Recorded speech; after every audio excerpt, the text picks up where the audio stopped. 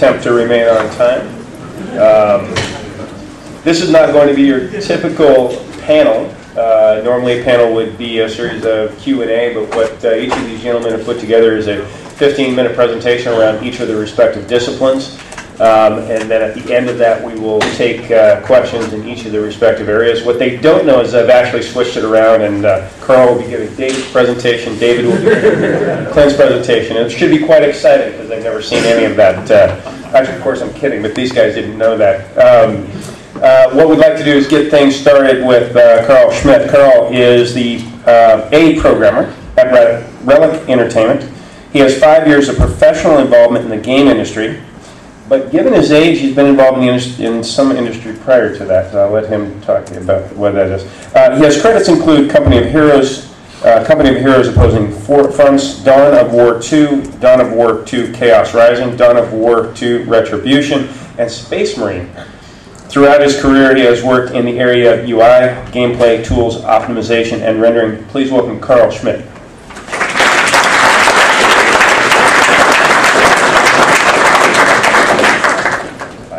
Is this on? Yeah. Is there a presentation loaded? Or?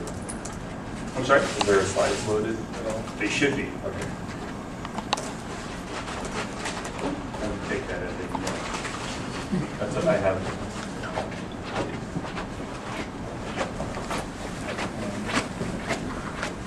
Yeah, on. Oh, go on. This one? So two guys walked into a bar. Ouch.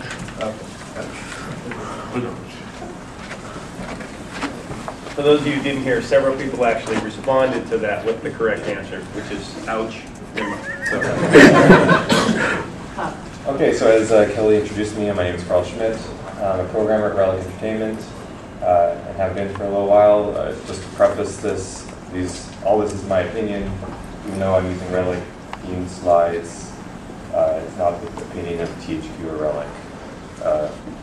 So just to get that out of the way.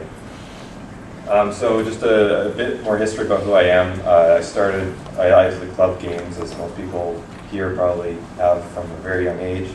And then in high school, I started doing modding, like making maps, trying to change the code, learning how to program. Oh, sure. Well, that sounds better. So basically, I was modding games like Quake 2 and Quake 3, learning their tool sets and trying to learn from their source code. I made like a GoldenEye sort of Quake 2 mod. That was sort of my big claim to fame. But later on, it became more important that I did those things. Then after graduating from high school, I went to the AI, or what used to be CDIS, and now is AI Vancouver Burnaby for the game programming program. I did that for a little while, but then I dropped out and went to SFU and got a Bachelor's of Science. And then through SFU, I got a co-op placement at Relic Entertainment, which is very, very important. I'll talk about a bit more about that later. And that sort of began my professional career. I did another co-op at Relic, and then some contract work, and then now I work there full-time since 2009, the beginning of 2009. So just to get some like obvious stuff out of the way for game programming, I'm not going to get too technical. It's going to be more like soft skills related talk. But obviously game programmers in more like core games, you're going to be writing in C or C++ generally. You're going to want to have knowledge with these languages. Other somewhat obvious things are scripting languages. Lua, Python are very popular. Designers are going to be writing some stuff in these languages. You're going to be writing tools with C# and other scripting languages. Being able to help designers is very useful. They may know how to write some stuff in these languages, but as they do more complex things, they're going to need programmer help to sort of wrangle all that functionality they're going to try to create and systems they want so they're more usable, efficient, things like that. There's like differing opinions I've seen, especially online lately, about whether or not the more trade schools are the way to go to get educated for a game development career, or a traditional degree, or some of these newer degrees. My opinion is that some schooling is good. University can be good, depending on the university, obviously, but some groundwork is very important, and some of the basics and low-level things, like after being in the industry for a few years, I think are quite important. I was sort of self-taught until I actually went to university, and so there was a lot of stuff that I learned there, or that I was in classes there that obviously I already knew. Wasn't new to me at all, but there's a lot of low-level things that were new to me, and I think was very valuable. So, but again, that's sort of my opinion on it. Some things that surprised me when I first got into the industry that were very important, and they're mentioned a little bit in some post-secondary, but they're maybe understated a little bit, is source control management. So Perforce is sort of the big commercial one that a lot of game companies use, but there's also, unfortunately, people still using CVS. Subversion is still out there, and there's Git now, and Mercurial I didn't put up there, but there's some other software packages for doing source control. This is pretty important. These are skills that will be useful to you. You're going to learn them on the job if you didn't learn them before. And it's good to kind of make your mistakes with them when you're not working, because it sucks when you lose like a day's or a week's worth of work because you accidentally reverted your change list. And I've done that once, and that wasn't fun. Some other things that I became like enlightened when I finally got into the industry was offline asset pipelines. So these are like artists make art turns into like game-specific data for the game to load and things like that. That pipeline. I was aware of it, but I didn't really understand like how complex it can get and how important it is. So making like back to like mods like Quake 2 or Quake 3, if you wanted to make a level, you had a tool, you exported it. If you wanted to make a model, you exported it. These are all sort of like manual things you would click and do. And because I guess the source code wasn't available for everything, it didn't really matter as much if like the map format changed, and then I had to manually export every single map if I was making a game. Like when you're in production for a game and you need to make changes like this, you don't want to say, okay, everybody, you have to open and max your model and then export it, and do that for every single model in the game when you have thousands of models, because we decided to change the format that the game needs to use. So there's these pipelines set up where it automates a lot of these things. You have to set up tools and processes to figure out dependencies, so you can export to one format and then all like a bunch of data is in that format, and you have these servers that crunch through that and then end up into a different format. I guess this kind of a quick summary of asset pipelines. It's used a lot in the motion picture industry for like computer graphics. LucasArts a few years ago unified their game and their movie pipeline so they could share assets and things like that. There's going to be more of that in the future. I'm sure Ubisoft might be doing something like that with their film endeavors. I'll talk quickly about agile development. This is sort of like project structure, project management. Software usually teaches the waterfall method, and they may mention agile a little bit. At Relic, we started doing Scrum in 2006 when I did my first internship there. They got these Scrum master per people to come in and teach us this different type of project management. Just sort of, as a brief summary, it's not planning everything right away and then like following the set path, because things can change, requirements can change, and then the waterfall method sort of breaks down if there's a lot of change constantly. So this is sort of just like setting smaller goals for shorter periods of time, and then achieving those and then reviewing what happened, and then continually adapting and integrating change. Doesn't always work out perfectly, but it's what a lot of studios are using now. And then there's also learning. Like you're not going to learn everything you need to know in university or in post-secondary. You're going to be constantly learning on the job. I've recently took on a more of a graphics and rendering role at Relic, and previously I didn't really have a lot of knowledge about that. So I've been sort of learning on the job, but there's an enormous amount of resources available now that weren't there 15 years ago. You can hear there's like stories about how the guys who started Linux, they would learn things and share with their friends, and it was like very like old school social networking kind of learning. But now there's like videos, Google for example, has a lot of their talks online. GDC puts videos up, so there's slides everywhere. Insomniac, Crytek, Valve, they all publish papers about different techniques they want to sort of share. And there's a lot to learn from, basically. It's almost overwhelming. Just quickly, I'll continue about some other things I didn't know about. Well, they're sort of like well-known, but I didn't understand the importance of like specialization. One thing I get asked a lot from my leads at Relic are like, what do you want to work on? And then I say, everything is interesting. So that's not always the greatest answer, but you can be a generalist. That's sort of like a thing a role you can take. But there's people who just specialize in sound, people specialize in optimization, people who specialize in AI especially, there's a lot of that. So you can sort of like pick something you find interesting and then continue on and sort of specialize in that. Also, the industry is changing. I'm sure lots of talks mention this throughout the conference, but there's lots of opportunities. So if you like to use ActionScript, which I don't, you can be a Flash programmer. You can make games on Facebook, Windows 7 mobile, iPhone. There's all sorts of opportunities. The game industry is sort of exploding horizontally in this way. There's lots of different platforms you can get and you have access to. So there's no longer these like dev kits that you can never actually get your hands on from Sony or Nintendo or something like that. Now you pay $100 and you can develop right for the hardware for an iPhone. So it's there's lots available, lots of choice there. Some quick notes on. Oh, actually, I'll just talk about the programming specific stuff. Yeah, like if you're doing like high-end sort of spectacular games, you're going to be dealing with the problem of there's more cores, not more fast or not faster cores. So multi-threading, things like that, you're going to need to learn. It's good to learn early. You'll be more prepared for what the industry will look like for programming there. Same with memory latency, but I'm going to skip over that for now.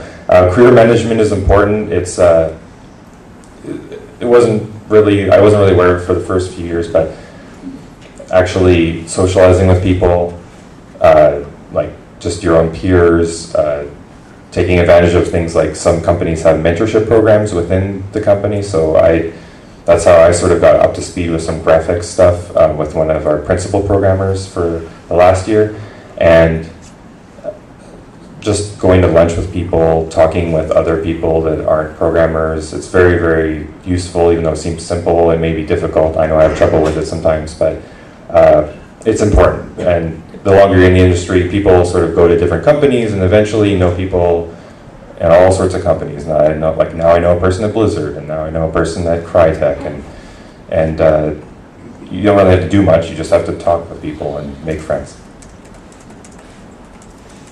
Some important skills, the top one is sort of the one that I really had no clue about, is that people are going to ask you how long it takes for you to do things. Seems really simple, but I had no clue. I make university projects, I know had a deadline, but they didn't say like, predict how long it'll take you to do this project. So you're going to be asked that a lot when you're like first day on the job. There's going to be, like especially with Agile as well, you're going to have these tasks. And you're going to be asked to estimate how many hours it will take for you to do this, and that can be very daunting, especially if you have like a code base of over 100,000 lines of code and you've never seen any of those lines before. It's good. At first, it'll be pretty difficult to sort of come up with these numbers. They don't always have to be super accurate, but it'll be it's a very useful thing to try to practice. Problem solving is kind of obvious, but there's lots of different ways to do this, and just by practicing writing your own code, taking open source projects and trying to fix bugs, things like that, that can be very good for your problem solving skills. Bug fixing and debugging, I put that as a separate thing from problem solving because debugging is sort of a specific problem solving domain. In general, problem solving can be like implementing something new, but bug fixing can be a particular skill as well as debugging. Especially, I've ended up in the last few months of a lot of projects, like Company of Heroes Opposing Fronts. They're sort of like, the first one's quite a big project, and I was in the last few months of it. You can't make big changes, you can't refactor entire sections of code. You have to figure out how something works and figure out why it's breaking, and then fix it in such a way that you're not making a whole lot of change and you're not going to introduce more bugs. It's pretty important. Code reviews is something that I've seen increase more, and this is where somebody reviews your code before you're allowed to check it in. It sort of slows down the process, but it is important, and a lot of places do it, so it's good to sort of read about what other companies, some like Insomniac sort of publish what they think the good practices are for doing this sort of thing. I sort of touched on it with the socializing, but working with other disciplines is very important. Like artists don't understand what we do as programmers usually, or producers as well, so being able to sort of communicate across those boundaries is very important. We don't understand a lot of the artist terms, and they're going to say they want certain features or certain outcomes, and we have to sort of figure out what that means and what we have to write to get there. And I'm going to, well, usability and low-level programming are important. I sort of talked about them before.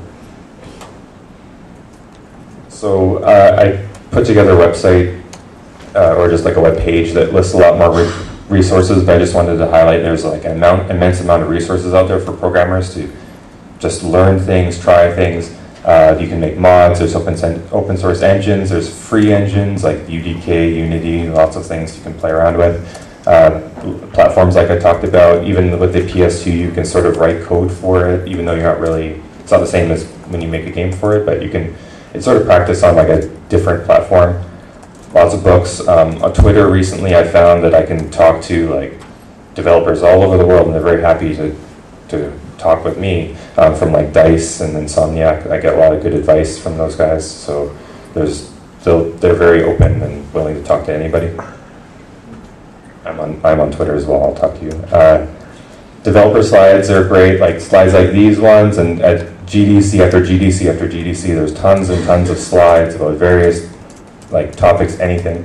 Blogs, like there's this one that started called Alt Dev Blog a Day. This is amazing, like mostly programmers, but other developers. Every single day, a bunch of guys, or like they basically assign you, like this day you write an article, and so it rotates, and there's lots of articles every single day about AI, about anything. It's pretty fantastic. There's free tools.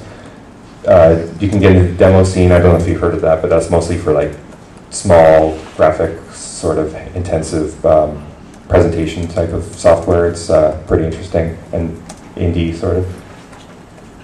And I think I'm running out of time. Just want to say, like, this link just talks about all of the different companies in Vancouver alone, but there's also some that aren't listed there, like DES games and other Facebook games. Lots of startups. There's lots of opportunities. So don't think that you have to go to a big name. There's lots of other companies you can apply to and learn from. And that's the end of my presentation.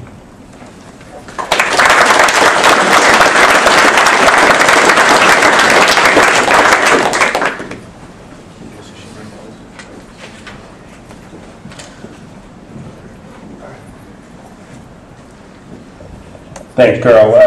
Our next presenter, David Patch. David has been involved in the computer game industry since the mid-90s. He attended California College of Arts and Crafts in San Francisco Bay Area, then landed his first job as an entry-level animator. David has served as art director on the Tron games, The Sims, SimCity, and Lego Island. He is an art director at Ubisoft Vancouver. Please welcome David Patch.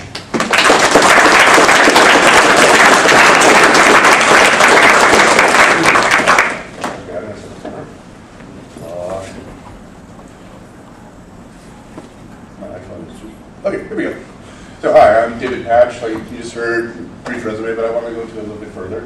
What I'd like to show you is the last project I was just working on. And it was nominated on Wednesday. It was a finalist for the Best Visual Artist at the Computer Game Awards, and which is a great honor.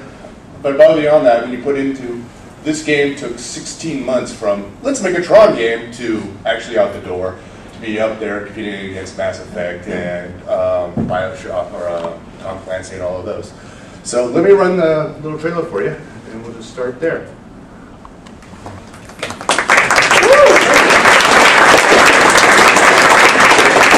A little bit more about myself. I had an Intellivision back when I was a kid.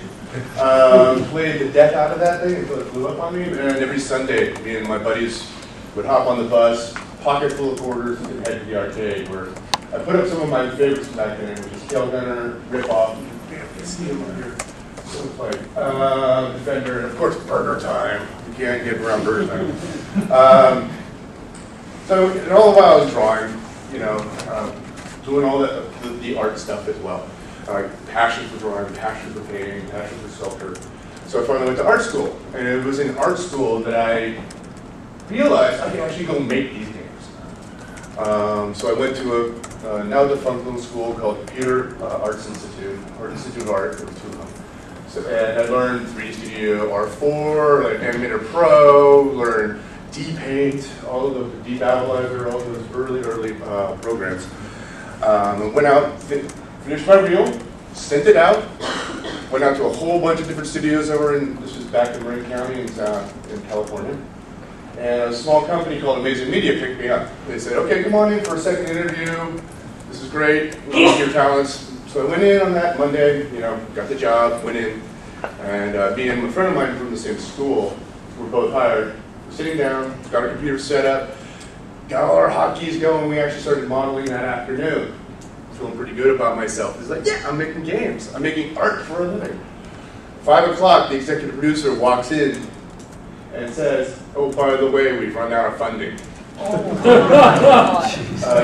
We have to lay you guys off. We may have funding in a week or two, but so I went back out into pavement and stuff like that, and sure enough, they called back in a week or two, and I went back to work for them.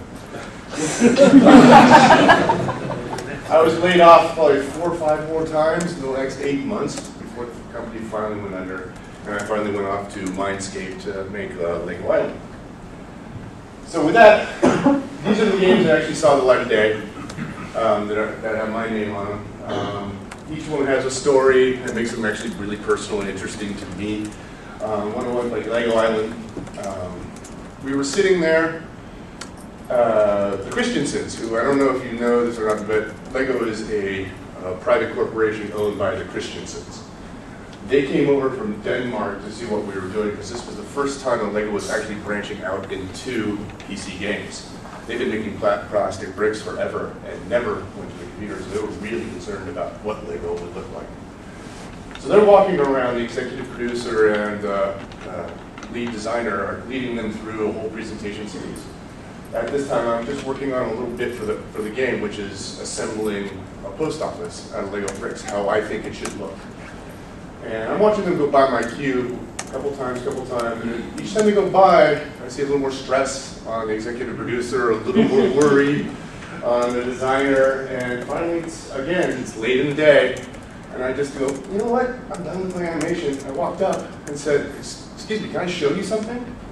And the executive producer looked at me and went, okay. They walked into my cube, I played this animation of just a bunch of bricks flying together to build a building.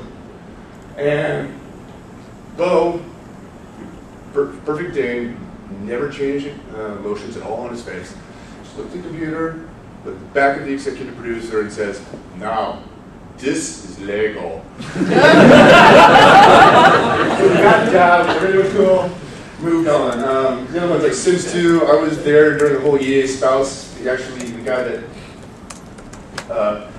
filed the lawsuit was on my team.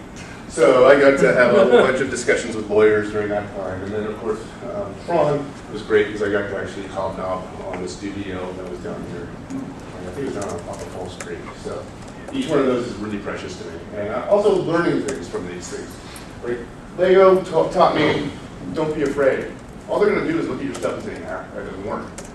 But it got me the opportunity to be the art director on that project. Sims 2 taught me about knowing what's going on in your whole department around you, knowing what's happening with your whole industry and your different company, making sure that you're aware of, is it going this way? Should I go? No, you know, all that kind of stuff. The Frankenstein, for the Eyes of the Monster, taught me that you can always get a job in this industry. Someone is always hiring. You may have to move. Like I came up from San Francisco up here to work on Tron, but someone is always hiring. There's always some place for you to get work. And know that. You just got to be prepared to deal with that. So now I'm going to talk about what the fundamentals are, both personal, team-wise, and also across your peers, that I think are necessary to be, 1, an artist, and 2, an art director. So one, fundamentals. Gotta know your fundamentals. Gotta know your color, gotta know your composition, gotta know your color lighting. Those three things will probably get you through a lot of stuff. Of course, in draw, and draw some more. Because everything starts on a piece of paper with a pencil. Every idea, every concept, every icon, everything you can think of, someone sketched it on a little piece of paper to start with. So the easier you can get those ideas out onto paper, the better. The other thing is know your platform. What are you making this game for? Each one of those platforms comes up with its own different constraints, its own different boundaries, is a better way to put it. But knowing those boundaries, you can actually make a better game. You can make better decisions. True ingenuity, true creativity, true innovation comes from solving a problem within the boundaries, not just, hey, what do we make today? So know your boundaries, and know what your audience is. Study art history. This will be your fallback. This will be your safety net. This will be your inspiration. Find out what all these guys did, all these women did throughout the course of history to solve the same problems that you're solving. They solved composition, they solved color, they solved lighting, and they all solved it differently. There's not one right answer, like you see Warhol compared to Raphael. They're both solving the same problems, but they did it differently, and they're both as equally as important. Study film, animation. I mean, probably the best anime character ever is Charlie Chaplin. Watch his moves. How does his body react? He can tell a whole story without saying a word. That's what you have to do as an animator. Make sure that you convey the whole emotional set without any VO. And of course, I put HR Puppet stuff up there just because it's one of my personal favorites. And if you ever see a big stuffed animal guy walking around, they're actually still doing Sid Marty Krofft.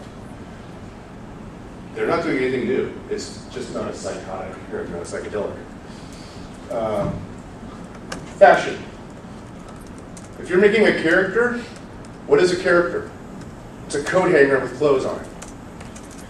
If you don't know how to make clothes, you don't know what's important about clothing, you don't understand what are important things about fashion, you're not going to be able to make a convincing character.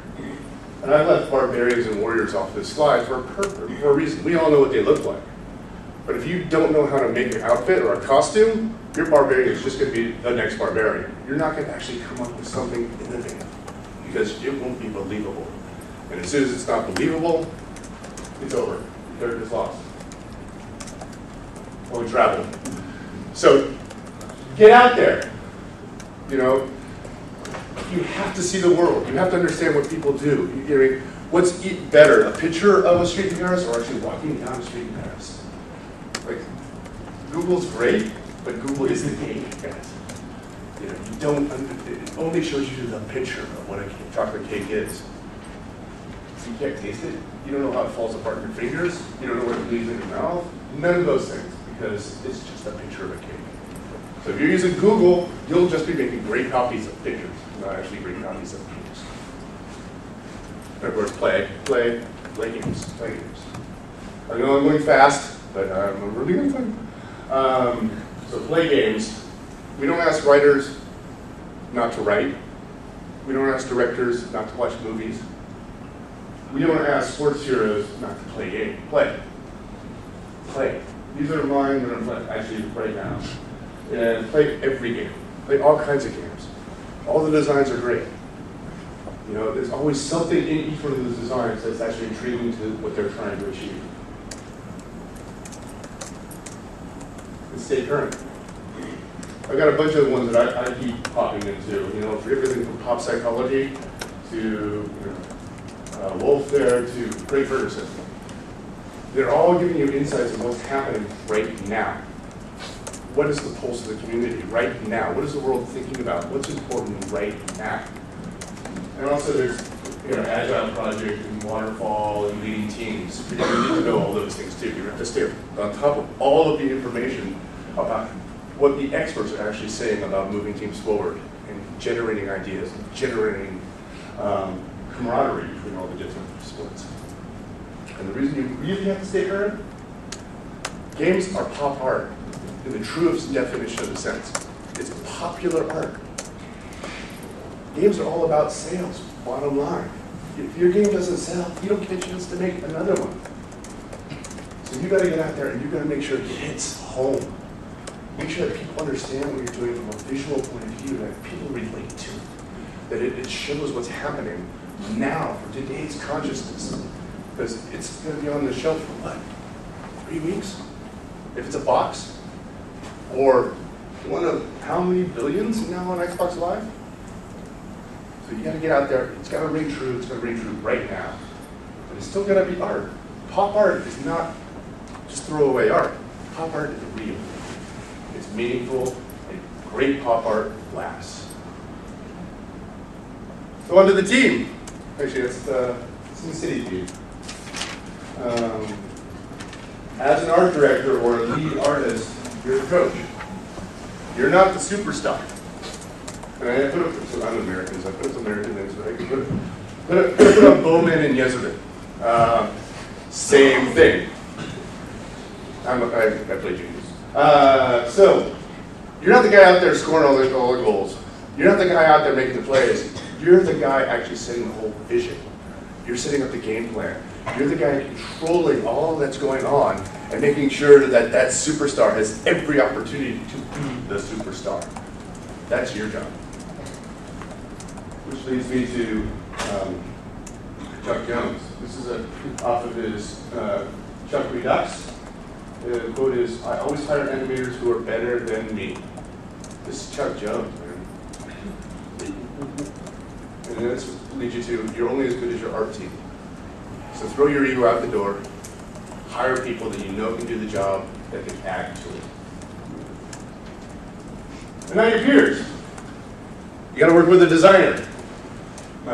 Figure out what makes them tick. Figure out how to talk to them. Because they can make your life hell, or you can make the best camaraderie, this meeting of minds to be exponential. More than you could ever come up with, and more than they could ever come up with. Work with the marketing. I want to get back to, for me, art is the most important thing in a game. I'm an art director, but no art, no design on the screen. It's a text game. No art, marketing has nothing to show. No art, the technical director has nothing to bitch about. And the producer, he'll find something to do. No, just the producer. I've been in so many projects with bad or not enough production, they fail. Period, fail. You need producers, you need production, you need to keep everyone on track, on target. So, this is my statement, this is how I get through the day. It's just art, I'll make more. Sounds flippant, kind of is, but it's also, you've got to be incredibly passionate, you've got to be right on it, you've got to be right with your art, it's got to mean everything to you until that point when someone says, stop working on it. And then you go, okay, and you move on and make more, or that's not making it in the game, or oh, by the way, the game's not coming out. No one's ever going to see this art, ever, because we're not giving you the rights to show this on your reel. You gotta say, cool, I'll make more. And away you go. And the other thing, the reason there's a hydrant up there, that's what your art is when it goes out there. What happens to hydrants on street corners? It's on it. And that's going to happen. Everyone that has an idea of what art is, and they will tell you what that idea is, over and over and over again. But be sure of your hydrant. If it's strong enough, if it's got the right stuff, it'll be there forever and ever. So, being an art director is one of the best gigs you can ever have. It's a lot of fun, working with a lot of good people, and I'm making games. I'm making fun. I'm making toys. There are a lot of worse things to do. And as an artist, I get to set the vision. It's my idea. That's a pretty damn good thing. Thanks, guys.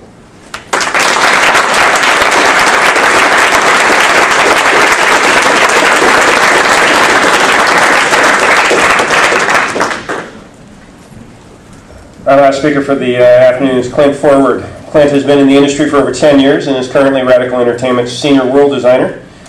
His main focus is creating a living, breathing world for Prototype 2. Before joining Radical, he was a designer at Backbone Entertainment and a lead designer at Black Box Games, where he provided design and AI scripting for NHL 2K. Please welcome Clint Forward.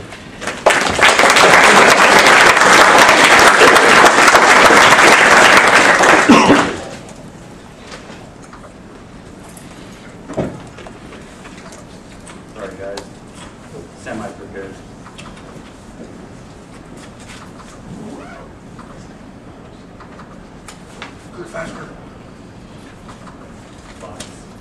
14 minutes. No, you're not supposed to see that.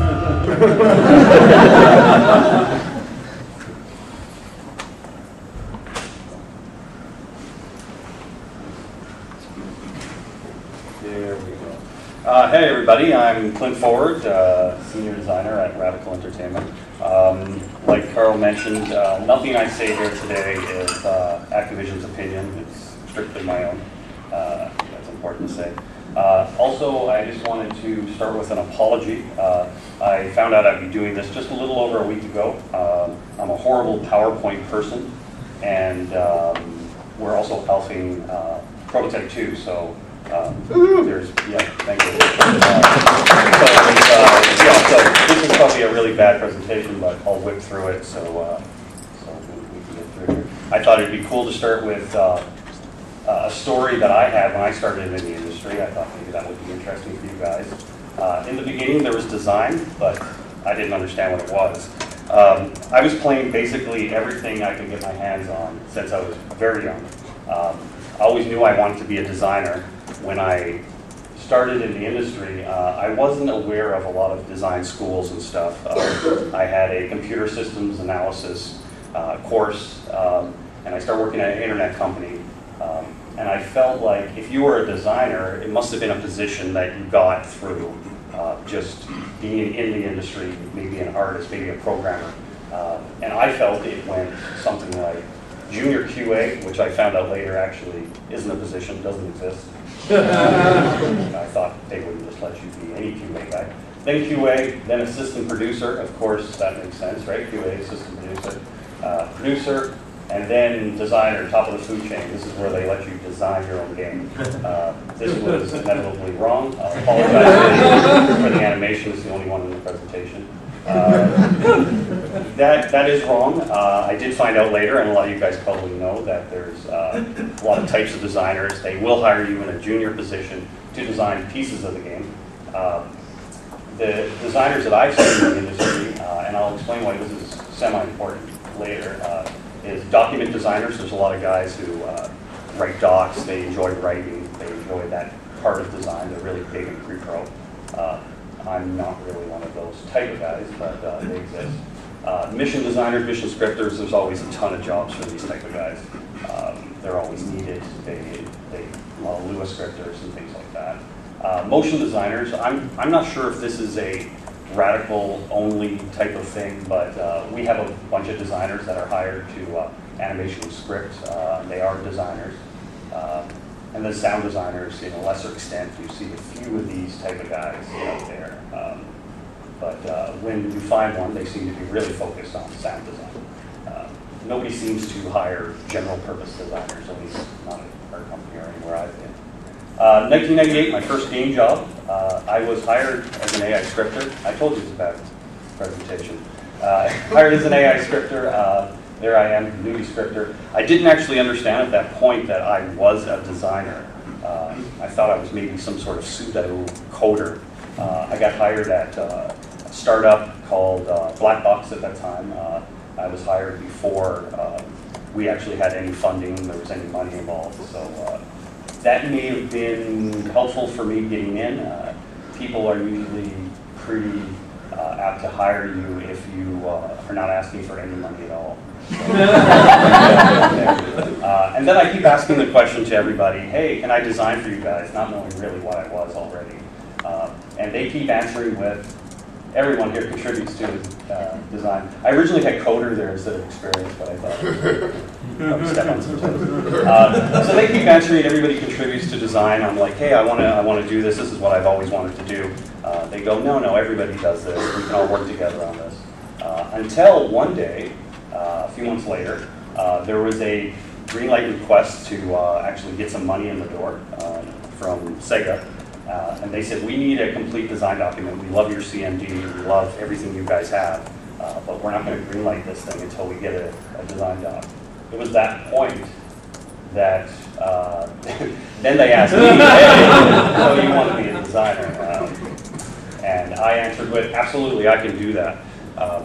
Which was really an important lesson for me. I had no idea where to start.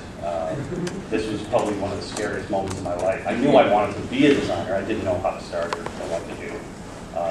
And then I sit there with a flashing cursor on the screen saying, you know, is this chapter 1? Is this a book? I don't understand what happens here. Then something really amazing happened. The rest of the team, which are very talented people, and they've been through tons of cycles at that point, they started helping me with things. They started doing things like, let's make a wish list for this game. What do we want to do that we didn't do before? How about a table of contents, which was extremely important. With those things in place, I was able to go off and have lots of sleepless nights and put together a very fat design document, which I thought was good, and everybody on the team thought it was good. And then we got our project completed and passed through the green light, which was NHL 2K for Sega Dreamcast. And that was our first game at that point. So the things I learned here, and what I believe is really important, was go with the flow, be ready to expect the unexpected. It's very cliche, everybody says it a million times, but no matter what game company I've worked at or what I've been tasked to do, I always come in with an idea, I'm going to be doing this, and then it's always, hey, could you do this for us, or could you do that? And no matter how many times I do this, it's always something that I've never expected. And you always have to be ready to just go ahead and do that, just jump in. Use your teammates, they have skills you don't, like with the design doc. They were able to help me complete that. Without those guys, I'd still be sitting there with a flashing cursor, maybe at the unemployment line or something like that. Designer's not top of the food chain. I know, that sucks. It turns out, yeah, you can get hired from a beginning role. Actually, it's almost the opposite. when you look at the whole structure and you look at everybody's there, it seems like you have quite a few experienced programmers, artists, and designers are sometimes very close to the bottom of the food chain, but that's fine. Advice to designers looking for a job. Anybody's looking for a design job. Focus on being a certain type of designer. I know that's kind of small. Document designer, motion designer, animation scripter, mission designer, mission scripter, sound designer. I know when we hire at Radical, we never look for, like I said, a general purpose designer. We're always looking for somebody to fill a role. So just pick one, something that you really like, and build yourself as that type of person. I think you'll be a lot more successful. It's okay to change career paths. I've done a million and one things in design in this industry. And it's usually I get hired for something, I end up doing something else. I got hired at Radical for game flow design, and I ended up quickly going towards world ambience, so very different type of things, prop design and stuff like that. Stay positive, goes without saying. Get along with your coworkers. City is way too small. This one seems kind of silly. I don't see a lot of people actually mentioning that. I think David maybe mentioned it a little bit. If you don't get along with your coworkers and you are looking for a new design job anywhere in the city, somebody knows you. Somebody always knows you. Somebody has a friend that knows you. And they will ask these people who you are.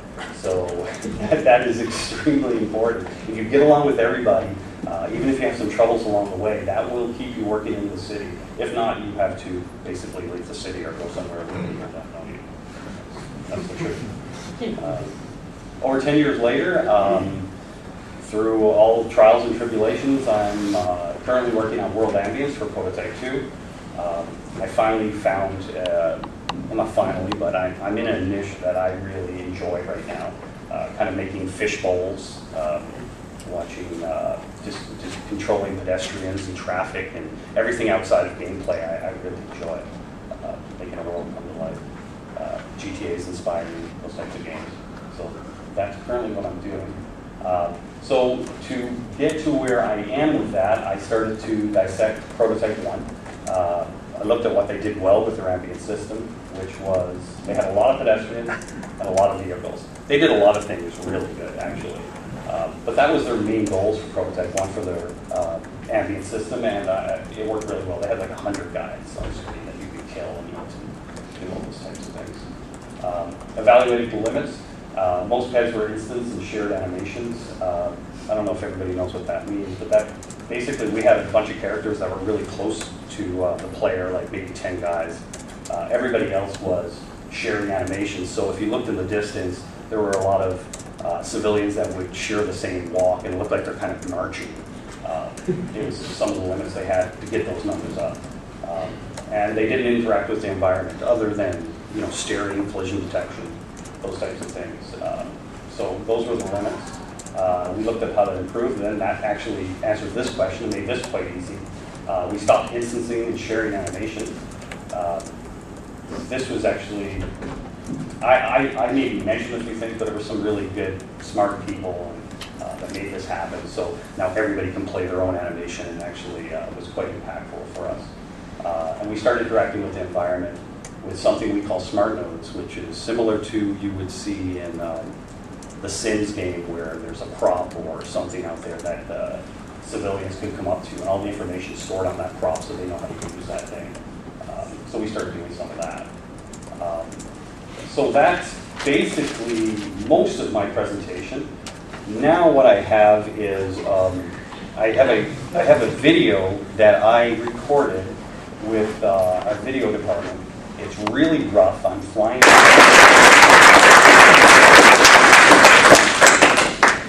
A big thanks to the three gentlemen for coming up here and giving you guys some insight. I believe you guys will make yourself available after the session for questions for you guys, because we've only got about 5 minutes left. A couple of things that seem to stand out. One, you got to play games. I think that was kind of universal from all three of you. Regardless of your discipline, if you want to be in the games business, you better learn to play games. You better like playing games. More importantly, play games you don't like. You have to know what's good, and you have to know what's bad, and you have to be able to determine the best and the worst of the industry in order to do that. You have to be able to play well in the sandbox.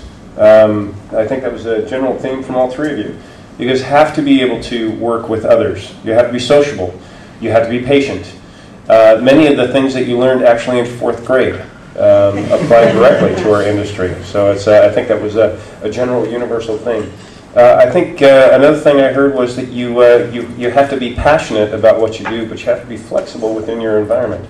So you've got to, part of not just working with other people, but you've got to be flexible in the sense that if you decide to go into the games business, you're in a business that is going to change whether you like it or not. I have a quote I've been using for years, which is, change, you can ignore it, you can resist it, or you can embrace it, but you cannot stop it. And it's been one universal truth that I've found in 25 years I've been doing it, and I believe you guys reflected some of that within your presentation.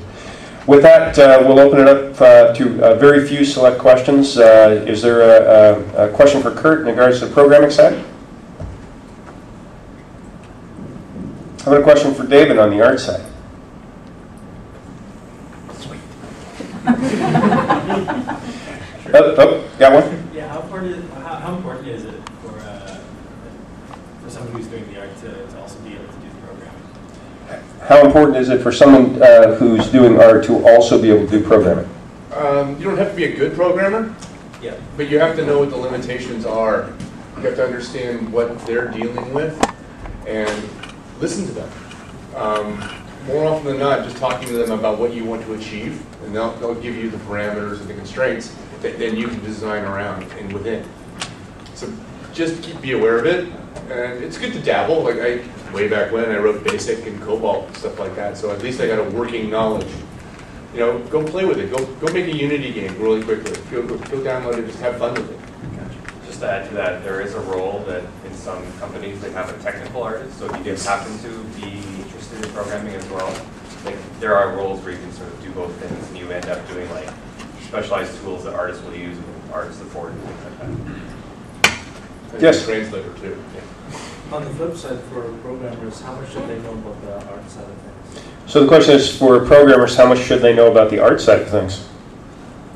You don't really have to know much unless you're doing rendering and optimization, things like that. Then you sort of it does help to know some of the packages, because you might have to write an exporter for Maya or 3ds Max or something. You might do custom work for these packages, so it could be good to know these things. Then you can ask an artist to teach you some of these pieces of software. But most of the time, it's kind of domain specific. So if you happen to specialize in that, then it's good to know some stuff. One of the fundamentals of communication is to be able to articulate your ideas. Never underestimate the ability to use drawings to do that. I don't care what discipline you are in. If you can learn to draw, do it. It will help you in your communication techniques, no matter what discipline you choose for. Are there any questions for Clint on the design side? Sir? Yes. So you mentioned a lot of designer roles. Who does the user experience, the interface, the usability, all that stuff? Is there a specific designer for that? Yeah, we do. That was actually, that's a good point. That's one I left off there. There's plenty of ones that I haven't put on there, but there's front-end designers and stuff like that. And usually when you find those guys, I mean, people go into that role, but when you find those guys and they like it, they seem to have long careers doing that, and that's what they are. They're now front-end designers, and they seem to be way more successful at finding jobs than, like I said, general-purpose designers that really don't have any place. Yeah, there's a couple UA designer, always looking for a good one, because they're very rare and they get treated very well once you get them, because it's a unique human being. And it's pretty much a mixture of an artist and a designer, and a lot of times they are actually artists as well, so you need to have a few of those different types of skills, whereas, say, a mission designer may be a little more technical than say that thing. For those of you who are seeking the ultimate holy grail of, everyone in the movie industry wants to be a director, I think everyone enters into the games business wanting to be the lead designer. That role is extremely rare. It's very difficult to get, and I think you will find for most people it's really hard to keep. I believe on one of our projects we went through 4 lead designers. Yes, so be aware that the concept philosophically of what those roles are often in the reality are dramatically different. Are there any other questions? We can take probably 1 or 2 more before we break out. Yes, sir. I'm doing my MBA in Toronto, so as a business student, my question applies to all 4 of you maybe. What should I learn in order to cooperate more effectively with you? I mean, with the programmers, with the artists, with the designers, as a business person in the industry. And what do you expect from me to do effectively? I think it may be too large of a question. Yeah, well, business is like, what do we do? How do we cooperate with something like EA?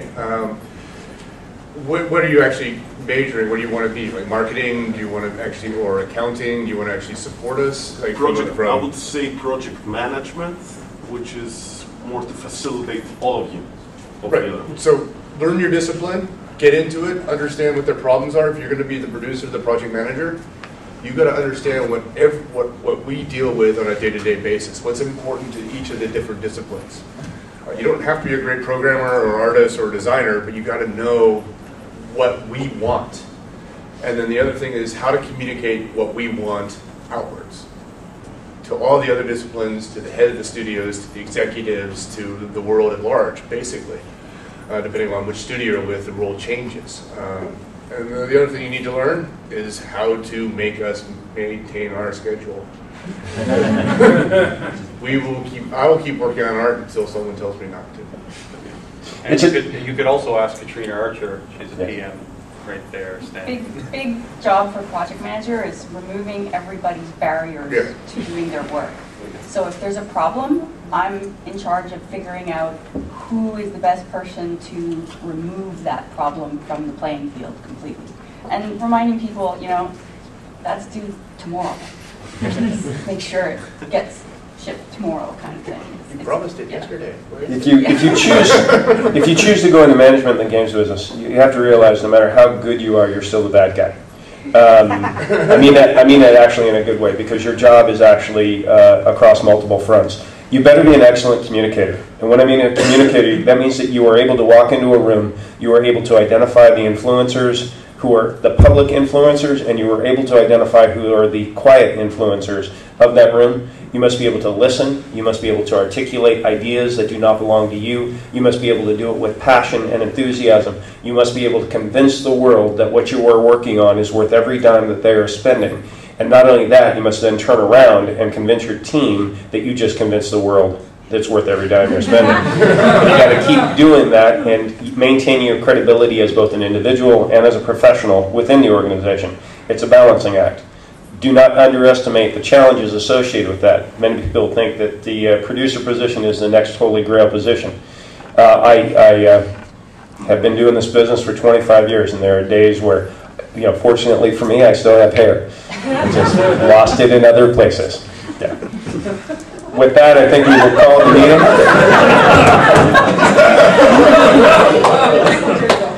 You got a half an hour break. I believe the coffee is ready. We are going to have the final session at 3:45. Please join us for that. Thanks, guys. Have a great afternoon.